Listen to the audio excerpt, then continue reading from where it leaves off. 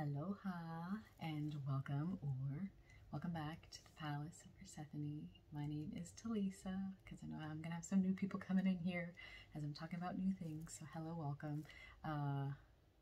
My channel transforms and changes just as often as I do, but in a nutshell, it is supposed to and is a place to hold a space for all of us to continue to transform and level up and to find our deepest, truest core of ourselves, which the core of you is the highest vibration of you. So I've been going through lots of changes this summer, and I'm kind of going to be unpacking that in this video, so that way as I move forward making videos, there's a better understanding of what it is that I'm even doing to begin with. And that's just kind of the thing that all of us are going through at this time as we continue to transition further into a new type of way of being as humans on Earth. As we're beginning to transform personally, we echo that out into the collective, all of us as a being of humans here on Earth. So to make this short, I have notes because I can ramble, and I do ramble, and I learned from watching other people's like they have notes, and I think I'm gonna do that because yeah. So this video is basically some of the things that I've been going through and changing and transforming through that have really assisted me in not falling into like a pit of depression or confusion or anxiety or doubt. Outside of just sitting and allowing Reiki to flow through me or sitting and meditating, there are times and spaces where you won't be able to always do that. Even after you find that time and space, you might then go right back into an environment that's kind of jarring. And so I've kind of been feeling overwhelmed in my environment and the changes that are occurring. And so, despite my Reiki, despite my meditation, I had been finding that there was still something dissonant within my external space. Something still wasn't flowing, and I'm so grateful. And I just made only one other video about it recently, but I recently have discovered that I am a human design projector, and I strongly suggest that if you are wanting to discover more about yourself and learn more about your human body and your energy and the way in which you are meant to move through this world, we're not all created the same. First of all, we're all individuals to begin with, and then second of all, we all have these unique encoding processes within us that come from astrology, comes from the I Ching, it comes from the Rig Kabbalah. There's all these systems that human design uses to help you understand how your energy works here. And I highly recommend you can go on jovionarchive.com or myhumandesign.com. There's a bunch to find out the basics. You do need your birth time, so try and get that if you don't have it. But I found out that I am a 2/4 splenic projector, and learning this, I'm not going to make like a whole video just me saying this is what a projector is. I'm sure there'll be some projectors who are like, hey projectors, you're here because you're looking for other people talking about their experiences as a projector. But I know also some other people will just be coming to learn how to decondition from any process. So kind of trying to keep the container a nice size for everyone to be able to receive something. But there's a lot that I have been learning because I am now aware of my energy as a projector. And it wasn't like learning the system told me things about myself I didn't know, but rather it was showing me things that confirmed my inner knowing, which I had been putting away and setting aside because it wasn't resonating, to be like, well, I feel this way, but why isn't my environment allowing me to feel this way?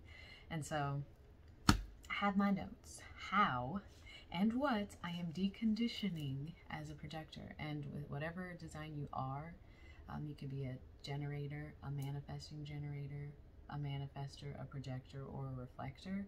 Whichever type you are, there is some conditioning that you have received, because outside of human design, we as humans have been conditioned, programmed, trained, whatever you want to name it.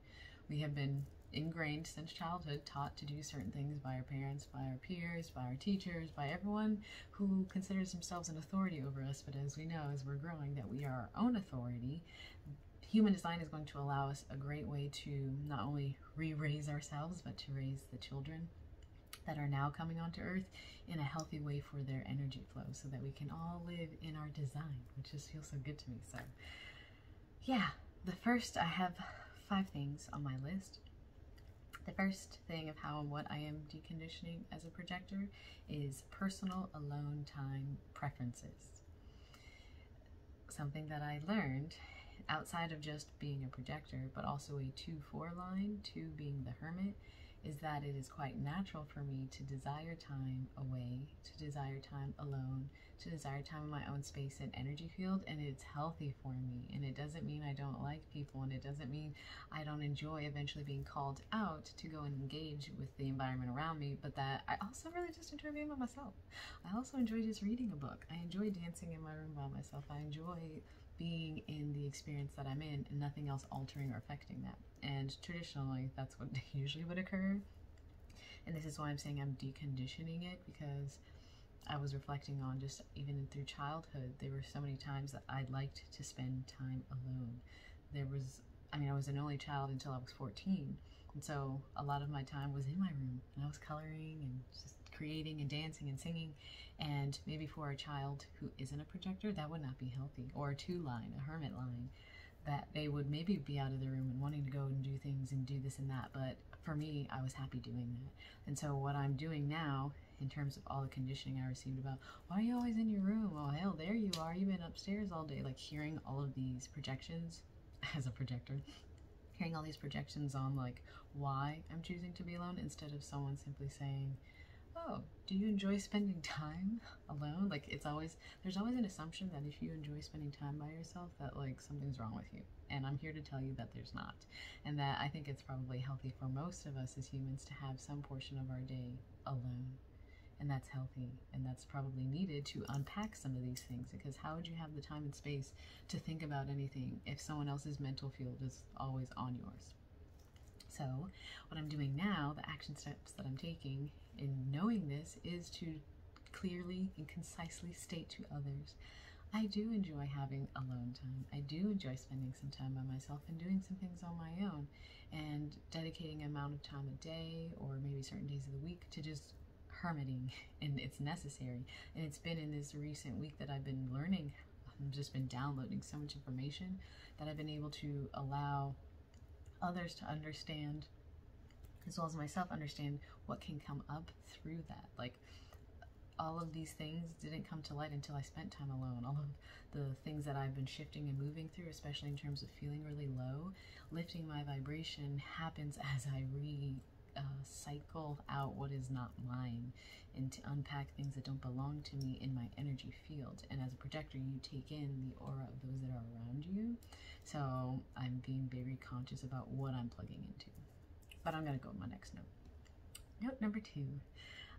What I'm deconditioning as a projector is my sensitivity to energy, be it people, places, things, lights, anything. And this was something, again, what I recommend you do in terms of understanding your projector is learning about what is natural to you, and then go back to your childhood and see when you did those things naturally, and if anyone was telling you that it wasn't natural. And so my sensitivity to energy, sometimes I'd be overwhelmed being around too many people, and I would want to be alone. Oh, what's wrong? You're fine. Nothing's wrong with you. No one's doing anything to you. Yeah, not consciously. Subconsciously, I'm pulling in all of this stuff. Sensitivity to lights came out really prominently when I started working more. Oh, someone's walking to get maybe the mail. I don't know. Gigi's outside. But anyhow, so sensitivity to lights in my work environment, fluorescent lighting just hurt my body. Like I felt like a gremlin. I just couldn't do it. And really having a sensitivity to the dimness level. Like I like a salt lamp. We use this at nighttime. That's like our usual light. I don't really like overhead lights. Sensitivity to places, too many people, too many things. Like I really enjoy feng shui, and I feel like most projectors might be like something I'm just observing. Will probably enjoy the practice of feng shui, which is setting up things in your room a certain way with certain angles pointed out and this here and there, creating a flow in your space because you feel that. And so like if there's a pile of clothes on the floor, I feel the energy of the pile of clothes jutting out on me. So now that I understand that that was something, like I didn't like certain textures of clothes, I didn't like turtlenecks, there are all these things. And for a projector, that is very well something that we could be sensitive to as we take in what's in our environment. So that's something I'm deconditioning too. I don't have to feel bad, I don't have to feel weird that I don't like certain things. And not to say that I didn't feel this way, but I feel like if anyone's gonna give me crap for it, I'll be like, look, I just don't care anymore. That's essentially what I'm just being like, oh, well, that's your perspective. This is what makes me feel comfortable, and I'm not going to continue to condition myself to be uncomfortable. My next thing, it's kind of one of the bigger ones, what I'm deconditioning as a projector, is my bitterness in not having success. And those of you, for all of those who are already subscribed and do and have been following the journey, you understand that like my goal on here has kind of always had this vein underneath it, with this desire to continue to grow it and expand it and allow others to receive their own downloads and activations through what I learn. And then also implementing all these things that weren't necessarily working. And so I'd be pushing and pushing and pushing, trying to make things work, or trying to initiate this or activate that. But what I was learning a lot as a projector, as far as this strategy for a projector goes, is to wait for an invitation. And it doesn't mean you're just sitting around not doing anything. It means that I'm meditating, I'm journaling, I'm working on myself, working on my energy field. And then if someone notices my aura, and they feel called to speak with me, that's the invitation. And then I choose from my spleen, because I'm a splenic projector, my spleen, my instinct tells me whether or not it's in alignment, it's right for me, centered for me in my highest self timeline to work with that individual. And so I hadn't been doing that. I've been forcing and trying to make things work, and also trying to like create a container for a bunch of people to work with me at once. But I learned that as projectors, it's better to work one-on-one. So I'm like releasing all of this stuff. I did have a Patreon. I was attempting to, again, force, like, okay, I'm gonna have like a whole container. All these people can join, and we'll all do Reiki on Sundays, and trying to give Reiki to too many people at once. And so instead now, I'm simply creating new offerings altogether so that I can work with individuals on a one-on-one basis in multiple ways.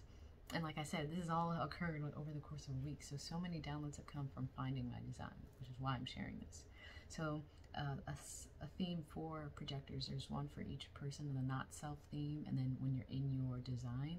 So not self theme for projectors is bitterness. Like, I keep pouring out, I keep trying to help, and no one's receiving it. It's because I have to let those beings find me. And that's when you find your success.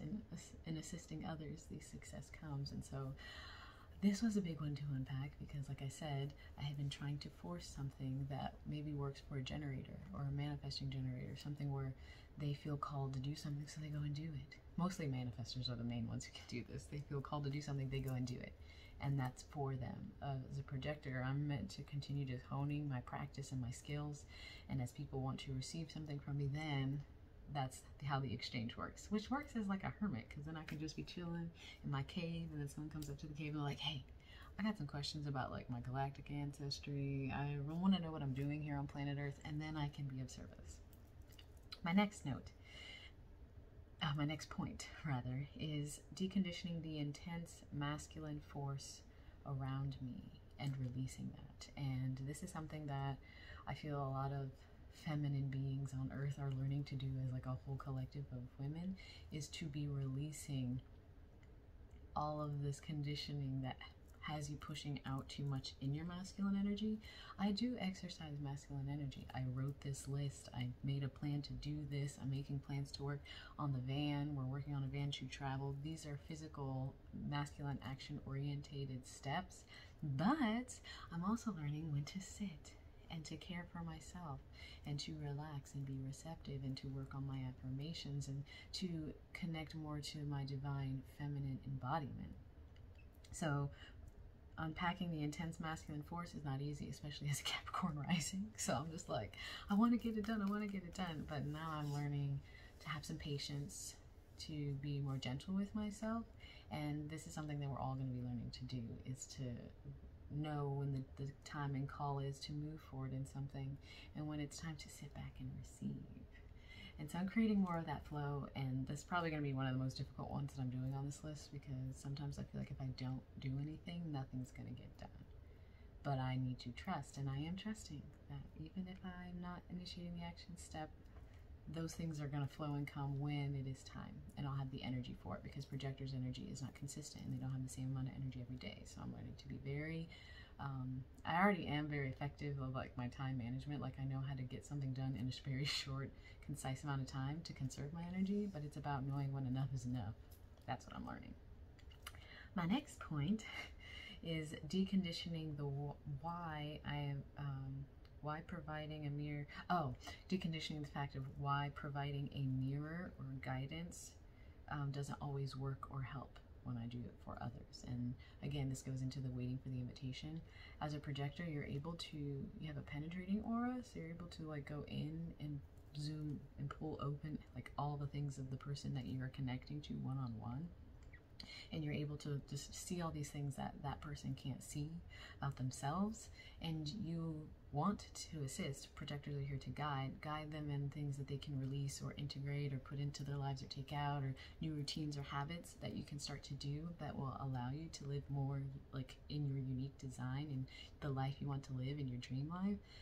But telling someone the things that they should be doing when you haven't been invited to, first off, most likely not going to be received and may taken as offensive or like could trigger. And so really what it says you need to do is wait and allow someone to come to you and ask a question, and then decide if it's right for you to answer it. That's hard for me to do. So it's not hard for me anymore. I'm claiming it's not hard for me anymore. And now essentially what I do is I know that if someone's meant to work with me, they will come to me and ask me, and I will be happy to assist them should my body tell me it is in alignment to. And this is something that I've seen time and time again. And they say like the human design is an experiment, so you're supposed to play with your design, or experiment with your design rather. And so sometimes I'll do something without being invited and then see how it makes me feel, and it don't feel good. Or I'll experiment with the design of waiting, have someone come to me and ask, and then provide. And so this is something that, like I said, this is all new things that I'm experimenting with now. And my final note before I close out this video is about how I should have always trusted my intuition. As a splenic projector, the spleen is a organ that we used to use back when we were living not in houses with nice, comfortable, cushy experiences, but rather living on the earth, needing to hunt and look for food and be safe at night and sleep. The spleen was what guided you towards your safety. 1717, as I looked at the camera. And so if I was walking down a trail and there could potentially have been like a snake or a bear, my body might have been like, oh, and stopped me. But what I've learned is the spleen will only tell you once. Once it tells you, it won't tell you again. So once you get that initial answer, you're supposed to just listen to that and trust it and stop trusting. So how I should have always trusted my intuition. They call it your splenic authority, but it connects to your intuition, your trust, your knowing. Like, okay, I'm going to stop and I'll just go this way. Instead, projectors over time have learned not to trust that, and a lot, like what the main thing for human design is learning to trust your new authority, and your brain is no longer your authority. Your mind space is simply your mind space to analyze, calculate, and observe things when you need to utilize it. Your mind is no longer what you need as like your pilot, I guess. Like it's no longer steering your ship. It is now the little guy next to you holding the telescope, and you're like, hey, what do you see over there? And it's like they're just kind of telling you things. You are the one in charge. You are the authority of you. Over time, we did need our minds at one point as we were evolving, but now that we're in the year 2022, moving further and further into continuing to evolve as a human, the mind is no longer necessary in that way. So imagine when you talk about your mind, say, well, my mind thinks this. Don't say I think this. Say, my mind is thinking this, but my spleen is telling me, and it only told me this once, and trust that. But anyway, that's a little side note. So these are just some of the main things that like I wrote down that I've deconditioned already that are helping me move so differently throughout my day, that are allowing me to feel more in flow, to feel more like, and like most of us as children, before we are conditioned and programmed, we are perfectly, uniquely in our design. And I can attest to this by being around children right now, a 10-year-old and a almost 4-year-old, and of knowing their designs, I looked them up and seeing their like strategy and response and seeing them live by that. As a manifesting generator, their sacral tells them or and I literally can hear that and see that in them, and I want to preserve that and to like nurture that, because that's where you find your just beingness. You're in yourself. You're in your core self without any of the conditioning. That's why I said I'm unpacking it. I'm deconditioning it and taking off of me and just being my little inner child self. And that's why a lot of stuff leads back to inner child work. But anyhow, so these are just some things I've been deconditioning and unpacking, and I feel as though you are a projector. This could be something that would be useful for you to think and take some time about. I do recommend writing a list and seeing what comes up for you. And yeah, it feels good to do. And like I said, as the things have been coming in for me, I've been changing and shifting a lot of what I'll be doing on the channel. I'll probably make another video for like how I've come to really understand like who I am, why I'm here, and what I'm meant to do. And I will be offering like specific one-on-one courses, programs for the beings who want to connect with me to take and work with me in that way, to do for themselves, because it's been immensely helpful for me. So as the channel continues, it's going to be more in the vein of what I'm already envisioning, based on what I desire, is to be sharing the things that I learn as I travel, as I explore the earth. I really love traveling and exploring and adventuring and sharing magical moments with Gaia, with nature, with animals. So a lot of what will be on here as I'm working on the van for van life, eventually traveling and sharing the message for water, and offering healing services through activations in Reiki, or any kind of downloads, any kind of wisdom that I can share as a projector with the beings who wish to connect with me in an organic way. So it's going to be lots of traveling, lots of talking about water. I still am going to be heavily doing lots of research on the best way in which I can be an advocate for water. But those are some of the things that are coming in, and it feels good and it feels in alignment. And I wasn't able to sit and find that until I sat and thought more about my design and allowed some of those things to come off. So I've been eternally grateful.